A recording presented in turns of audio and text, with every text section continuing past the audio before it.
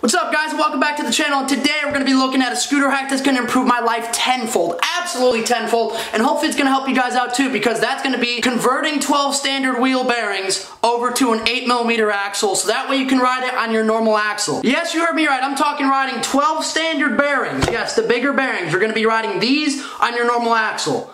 I know. It's gonna be amazing. This tutorial is probably gonna help a small group of people, but I'm gonna be making it anyway because it's for anyone who doesn't want to jump onto a 12 standard compatible deck but wants to be able to try out 12 standards without having to get a new deck, you know what I'm saying? And that of course is because 12 standard needs a bigger axle and normal axles are gonna fall right through that hole of the new deck. And the reason because is the axle for the 12 standard wheels is huge, so no decks come with an axle hole this big. They're all normal axle sizes, except for a couple brands, which of course you'd have to switch over to them, which is why we're making this tutorial. You don't have to switch, guys. You don't. Now, I've only ridden these 12 standard wheels in general, in totality, probably about maybe 3 separate days at the scooter farm when I was working there. And honestly, just from those 3 days, the wheel, oh my god, it felt so good. And I cannot wait to try these out again. And in fact, in the 54th Chronicle, I'm going to link it up in the cards right there. It's either there or there. I keep forgetting. But go peep that Chronicle because I'm going to be testing out these wheels in that video. And oh my god, I know I'm going to love it. We're going to throw down on those because I'm going to have so much speed. Oh, I just can't wait. These wheels are going to be the best. They're going to be the best. So go peep the 54th Chronicle because there's going to be some great riding with those wheels on there if you want to see me test them out. So I'll probably make a review on these wheels maybe in like 6 months or something like that once I've given them like a nice time of riding to see how they really feel. I don't know, maybe not 6 months, maybe sooner. We'll see. So now we're going to go into the requirements of what you actually need to do this conversion. First, you're going to need a deck with enough space in the back. Now I'm going to throw up a video of my deck right now. It actually has enough room to have this wheel actually held in the back without actually touching the sides of the deck or anything like that, so I can figure out the spacers and I have enough room to work with. You see what I'm saying?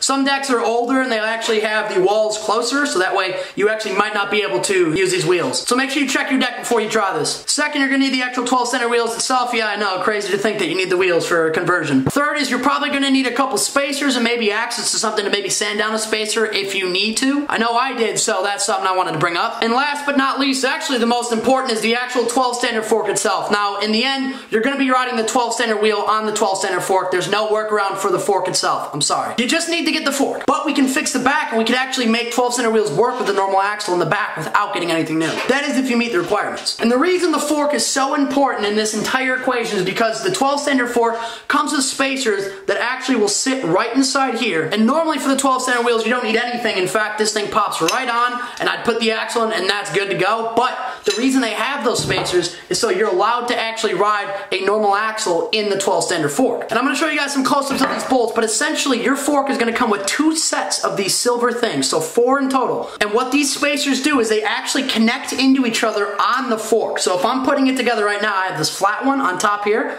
and then I have the other one on the bottom, and if I press hard enough, see that? Right there. Now it's clicked in. And if I did that to the other side, I can now ride a normal 8mm axle in my 12 standard fork. And the reason that's important is because we're going to be taking those spacers out because they're removable, and we're going to actually be adding them to our bearing to make the bearing 8mm axle compatible. I know, smart. And so what you're going to have to do is, of course, you're going to have to pop out one of your bearings to the 12 standard wheels. Don't worry, the bearings are so good and so fat that you can actually pound these out. You don't have to really worry. They're pretty strong. Now, if you take off one of your bearings and you actually see what's inside here, what you're going to get is the huge spacer that sits inside for the bigger bearings. We're not really going to need this anymore because that's for the 12mm axle, and we're going to go over to 8, so that is now pointless. But eventually we are going to have to replace that exact spacer, and I would recommend just a small normal spacer, something like this. I know you can find one, but I'd probably put that in the middle, of course, on top of what I'm going to show you here. Now, of course, our axle right now is going to go right through the bearing, and it's going to have leeway. That can't work. Now, we need to actually make it 8. So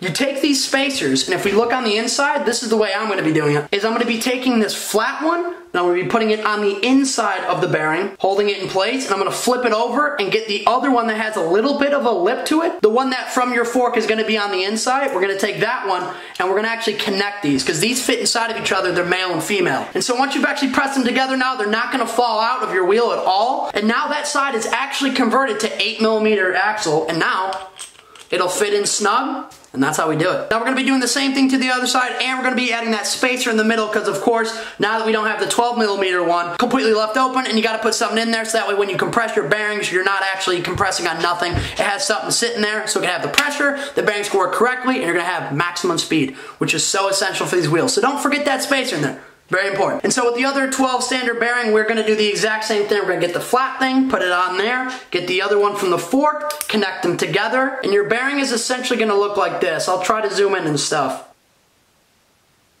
But your bearing's gonna look like it's got a layer on top and a layer on bottom, which it should. And so now this is on you guys to get a bearing press or do whatever. I don't recommend a hammer because every time I've hammered my bearings into wheels, I personally break my bearings. I think it might actually work better with the 12 standard because they're stronger, but I'm not that guy. I'm gonna use a bearing press. Well, not really. I have an actual normal vise, but it'll do the job. And what you wanna make sure is that spacer stays in place in the middle. That way when you're putting that bearing on, it's not off, and of course, you know, the spacer's not gonna work well. So what I did, I have like a little tiny Allen key. I just literally put it through there as I was doing the vise. That way so the spacer will stay in space, you know what I'm saying? So once you have your modified bearings, you have your brand new spacer in the middle, that is when you're gonna press everything together and your wheel has been successfully converted from 12 standard axle back to a normal 8 so you can ride it in your scooter without having to switch the back of anything of your scooter. Like I'm talking, my scooter stays exactly the same, but I got 12 standard now. So good. I just gotta say a shout out to the farm for the wheels and the fork. When I was over there, I got them from them. They're the absolute best. Without you guys, I would not be trying these absolute beasts in the 54th Chronicle. So go ahead, support them. Go ahead, use my promo code CROSS10. Save yourself 10% and support me because you know I need the money. I mean, look at this. I get like, what, 5 views a YouTube video? But seriously, go support them. They're seriously the nicest people in the sport. Oh my God, they're the best. And then once you got your bearings pressed in, I don't right now because I'm not gonna stop this clip, you know what I'm saying? But once you got it pressed in, then it's your duty to take that wheel and try to see how it's gonna fit on the back of your deck. Whether you need to get some spacers, the 2 spacers you probably had for your normal wheels, sand them down super hard, you know, or whatever's gonna work,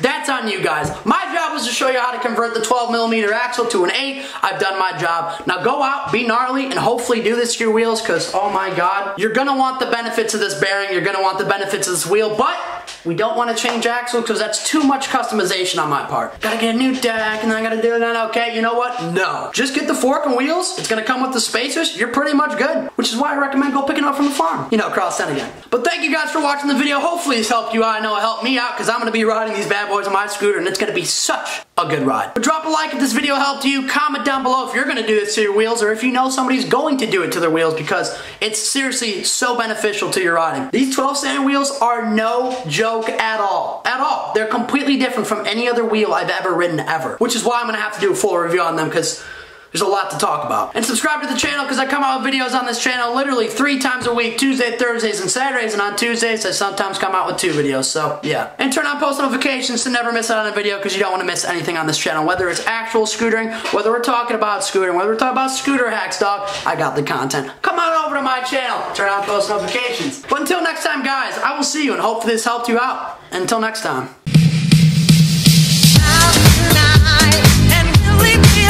Gonna ride to paradise.